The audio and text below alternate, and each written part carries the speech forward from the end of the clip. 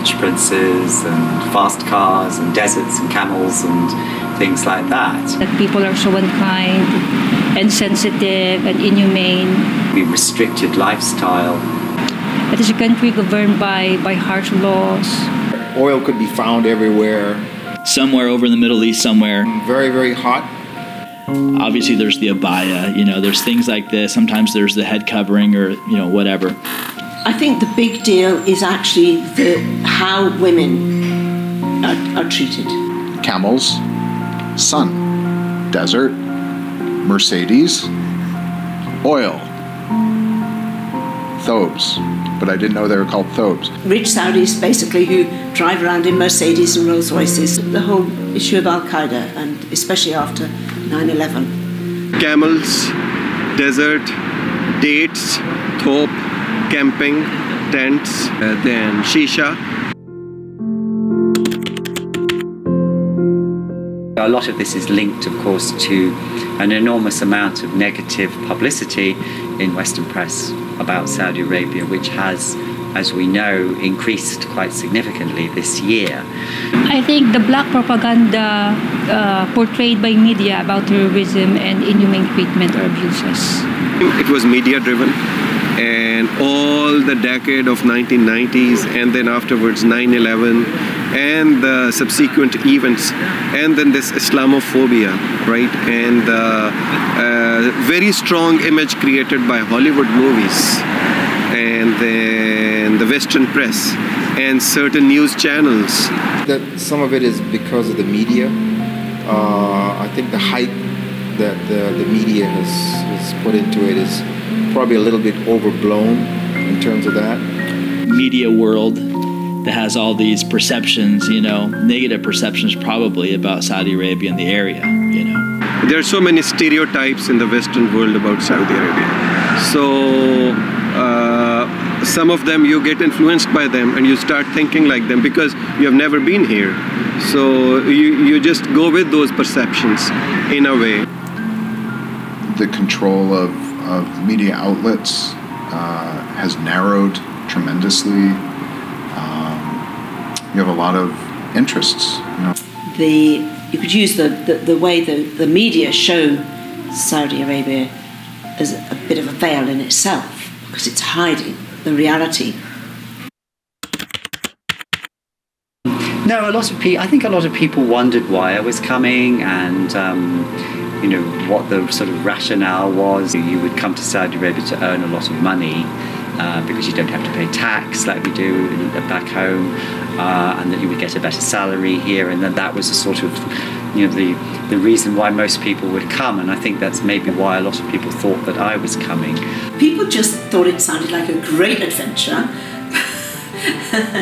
but actually one of the things that people got confused about is that I told them I was going to Saudi Arabia, and they kept on saying to me, "So you're going to Dubai, aren't you?"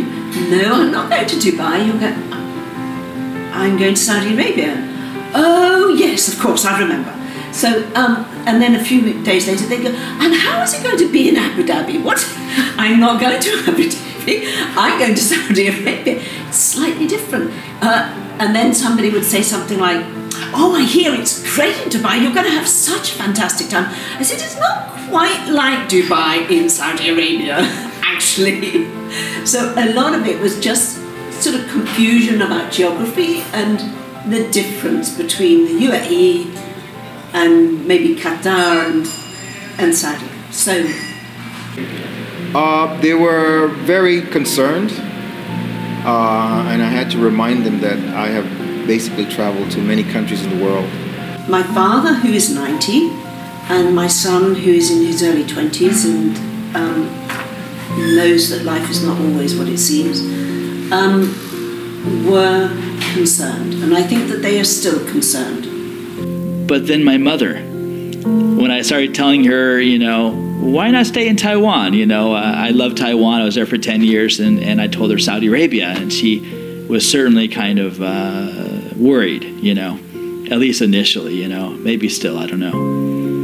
I wasn't really bothered about what other people thought. You know, I thought, no, this is, you know, I would actually quite like to go and sort of make up my own mind. But again, you know, it's going back to these sort of general stereotypes that a lot of people have, you know.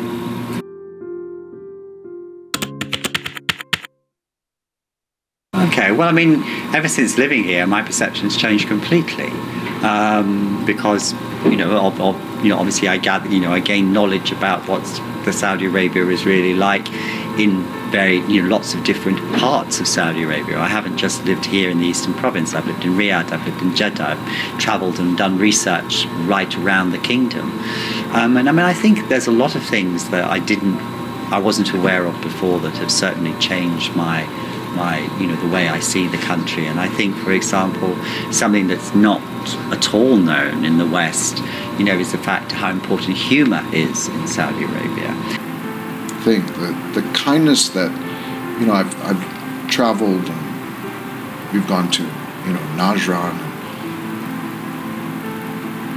and being invited into people's homes. And, we were camping on some man's farm.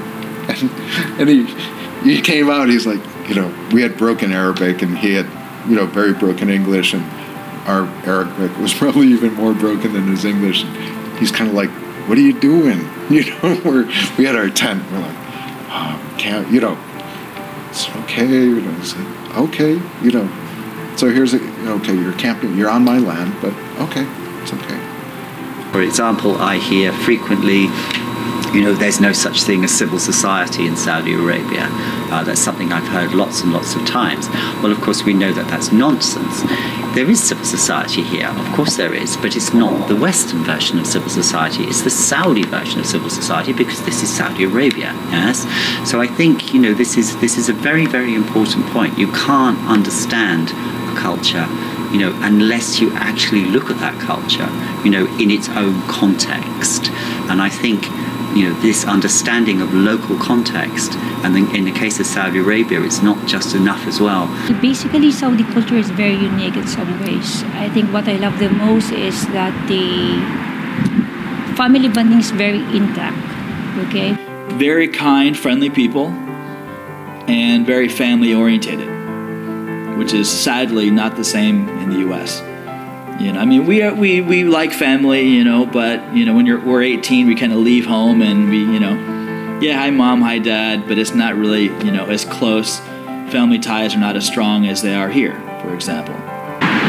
I feel Saudi Arabia is a very safe place to live for people having family or raising a family. It's a very good place to raise your kids in a way. I never feel scared walking at night in a street or in a mall. You can go and have jogging on Coronation, Khobar or Dammam. 1 a.m. Still, you feel very safe. Nobody will come and snatch your mobile and ask for your purse or something. Given the way that the political situation has sort of panned out in the Middle East over the last year, I feel safer here than I might feel in many places in Europe. And in general, Saudis are very respectful towards women, right? Like at a checkpoint, if your family is with you, they won't stop you. If there's one big misperception that I've discovered, is that people think that because Saudi women are covered up completely when they're outside, that somehow makes them sort of browbeaten and timid and, weak and vacillating and not sure of themselves. And I have realised from teaching for the last year and the people that I've met that that's completely not the case.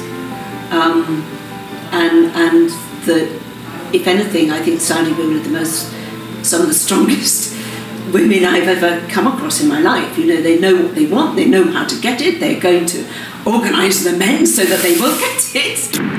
Once I went to teaching hospital, I had some sinus problems. The female ENT specialist, Saudi specialist, really took very good care of me in investigations and then follow-ups. And I told my students that your female doctors are more competent than the male doctors. So that was also a very good, very positive perception. Then I believe in Panda and other supermarkets. Female checkout points are faster than the male checkout points. So I think they are coming up. It's just a matter of time. They're willing to take over, which is a positive thing. But you know, nobody's ever looked after me for the last 40 years. I've got children who are nearly 30 now, and I brought them up by myself and have completely supported them. Their father did not. So I don't know what it means to be looked after. I think that the assumption is that if women have to be covered up all the time, that somehow that's because men don't like women. I mean, it was quite frightening, actually, thinking that you were in a country where you probably were disliked because you were a woman. But what I realised then was that there's still a very strong sense of chivalry in Saudi. Chivalry is the urge that allows men to look after women, that to make sure that they're all right. And this has really been, a lot of it has been got rid of in the West. Yeah? So I realised after a while that actually Saudi men were very chivalrous and as well as charming. So, but the one thing that really sort of brought this home to me was that I got into a taxi one night right down at the Corniche, having been shopping, and gave it what I thought were instructions to my compound. But the man who drove me was Saudi, but he didn't speak English, so he didn't really understand me. And the only thing that he understood in my instructions was Holiday Inn. Now, at that point, I didn't know that there were 2 Holiday Inns in Khobar, and he took me to the wrong one. We had no way of explaining that he was at the wrong one and where the right one was, because I didn't know where I was, because when somebody drives you everywhere, you never find out where you are, so you never have any sense of direction. And, you know, I'm not used to this. And in the end, we had to stop the car. I was in tears by this time because I couldn't, I just couldn't make myself understood, and he didn't understand. And he called a guy who was walking in the street. He'd just come out of a compound, the Saudi guy, and he said, "Listen, this woman is trying to find the Holiday Inn in Khobar and in other Holiday Inn, but I don't know of another Holiday Inn. I don't know why, but he just didn't." And that guy actually said, "Get out of the car, I'll sort you out, it'll all be all right." And he said to the taxi driver, "Off you go, and I will make sure that she's okay." He hauled another taxi up. He made sure that the taxi knew exactly where I was going. He put me in the taxi and made sure that I was okay. And then I suddenly realised that the whole point about the whole thing of women being protected and looked after is that when things like that happen, somebody steps in, whether it's your father or not, isn't, neither here nor there. The men here will make sure that, or at least with me anyway, make sure that you're all right.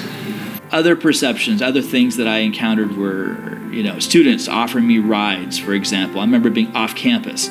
I don't have a car. And, students I don't even teach. Somehow they know, you're KFUPM, I'm a KFUPM student, I don't know you personally, but here, let me give you a ride here, and just the friendliness of the people. 70% of the population is under 30, and today are very well educated, interconnected with the world, online. My daughter, who's now 4, we talked about names for her. And I wanted something that would overlap, would intermesh. Few days back, there was a guy, I supervised his internship thesis. Even I know his name. Before he entered my office, and he said who I am. I said Bara. So Barat Al-Masani. So he was a marketing graduate, and he comes to me and says, "Look, sir, it's my wedding, and you must come." And I asked him, "You still recall me?" "Yes." He said, "Very well." So that is something that really connects you with the people and the society. We came up with the name Jasmine, which is Yasmin in Arabic. And so, when she's older and she understands a bit more, and I'll tell her these stories, and we'll tell her where her name comes from, and she'll remember. Today, an ex-student came to university, and I just saw him in the corridors. He came and he kissed me on one side and the other side. So this is something very good in a way, but I get confused with it because I think the people in the West, they kiss on one side continuously, 1, 2, 3, 4, right? And in other parts it's 1, 2, 3. So it's always, I get confused. Now this guy will go on the other side, but this is a good thing. This brings you closer to the people. Then, of course, kissing the head of the elders, this is something very moving. As I'm British, we have, of course, a very distinct way of looking at time. And, for us, being punctual, being on time. If somebody says come at 7:30, we're there at 7:20, for example. And this is sort of, this is terribly important for us. Yes. Of course, my Saudi friends very often will say to me, "Oh, let's go out for supper tonight," and I'll say, "Yes, that's great." And they say, "Oh, right, so we'll see you about 9 o'clock." And I say, "Fine, I'll be there at 11." So I think this is, I think that it's very interesting because it's a different concept of time. I know you're waiting for this. Driving.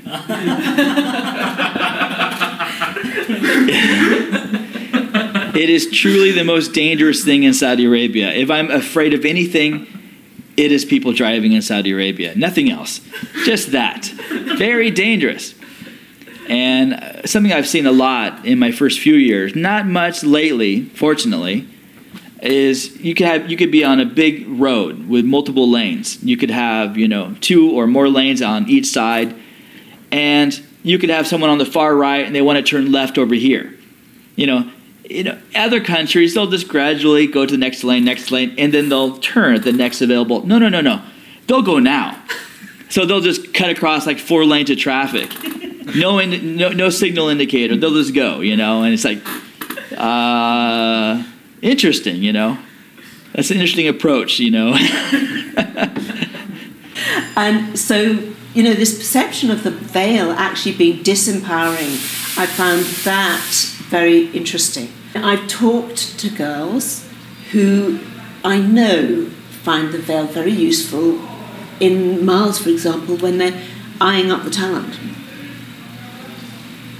The veil is very useful when you can do an awful lot of eyeing up the talent. Do you understand what I mean by that? No. Guy watching. So the girls are going around, they're covered in black, and they're eyeing all the guys. So, it's you think you're wandering around, nobody's noticing you, but let me tell you, it's not like that.